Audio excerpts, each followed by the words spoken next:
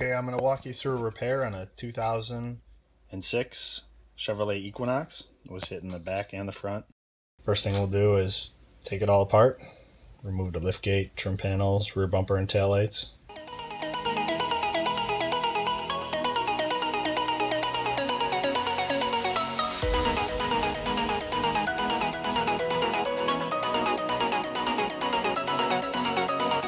Put the new liftgate on so that we can check our alignments as we go. Gonna put a quick pull on the reinforcement just to get the bumper off. The holes in the reinforcement didn't line up with the bolts that hold it on, so I'm just pulling it to get it off. At the same time, pulling the rails out a little bit.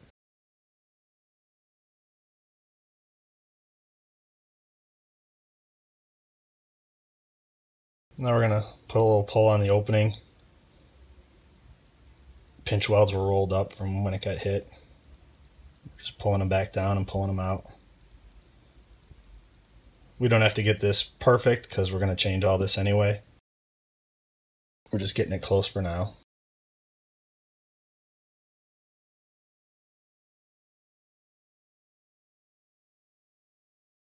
Check our alignment.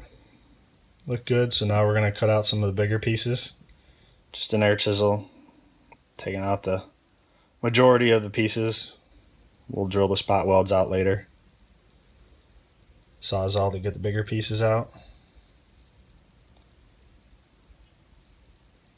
Then we're going to pull the top of the frame rail, which is actually the floor. It was rolled in at the top a little bit.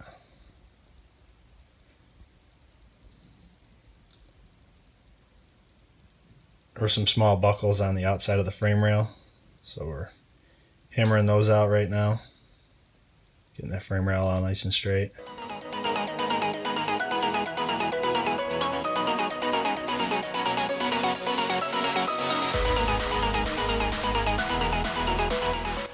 We're going to do the same thing to the top of the frame rail, which again is actually the floor.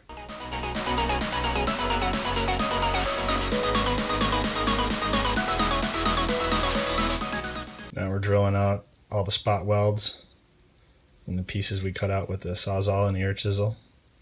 Using a propane torch to heat up the seam sealer, make it a little softer, easier to take out. And we're going to drill off the rest of the pieces.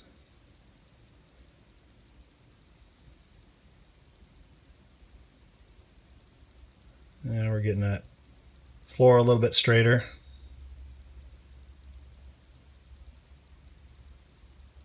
And we're spreading out the rail, flattening it out, getting all the kinks out of it. Now we're going to weld the floor back down to the rail. It pulled a couple of the spot welds out when it got hit.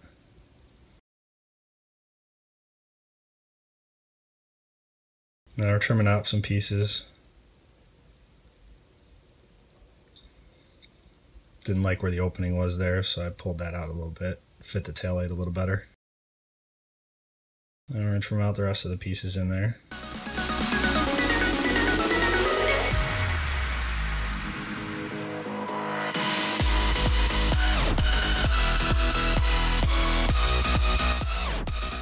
Put our weld through primer on there and get it all ready for the new piece.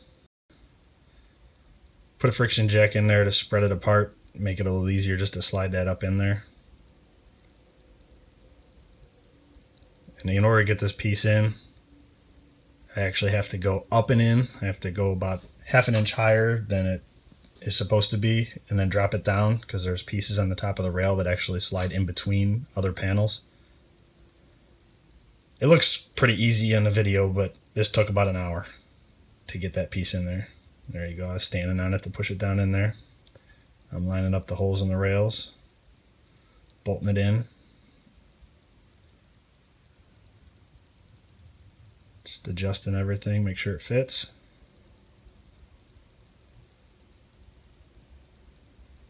And we like all our gaps, so now we can start clamping it up, get ready to weld. You've all seen me weld, we'll go pretty quick through this.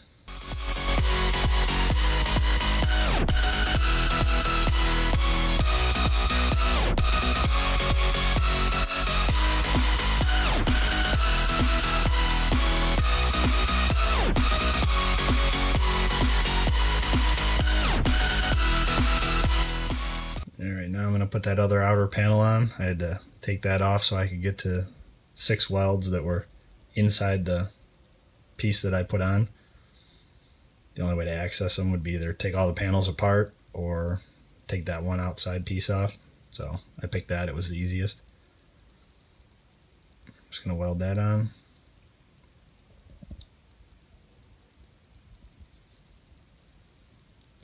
Now we're going to do the front end, take it all apart.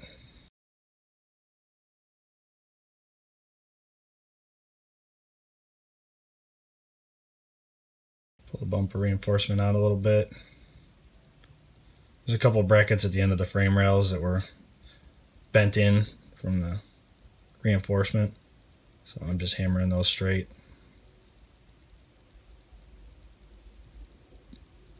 Just like the rear, the bolt holes didn't line up on the outside, so instead of pulling this one, I just cut it out so I could access those holes.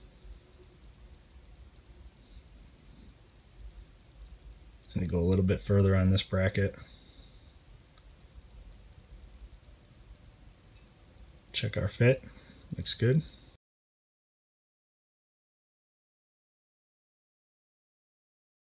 Remove the condenser so it's out of the way for painting. Now we got it all painted. We're going to change the radiator. Both the radiator and condenser were still good. They were both full, but they did have some bends in them, and rather than risking problems later on, I just changed them. Put the reinforcement on, a wiring harness. Now we're back to the back end. It's all painted. Just going to put it back together.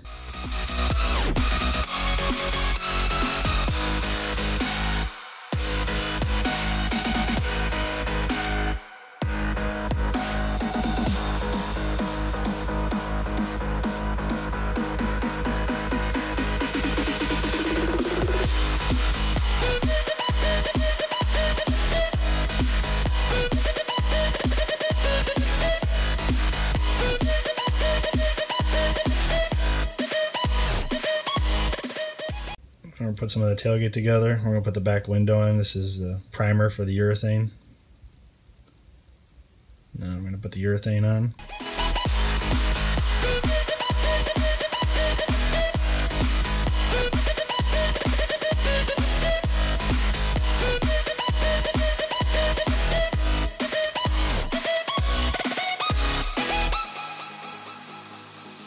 And then I'll set the glass in. You only get one shot at that, so line it all up.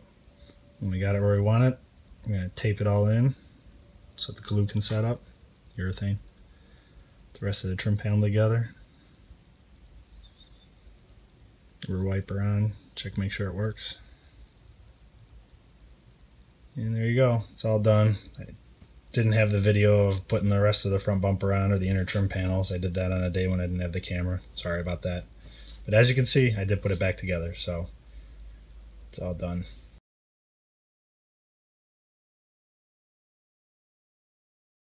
The comments you guys leave me help me out a lot. In addition to telling me what I've done right and what I've done wrong, it gives me ideas for new videos, and it tells me areas that I need to address. And one of the areas that I need to address is correct repair procedures.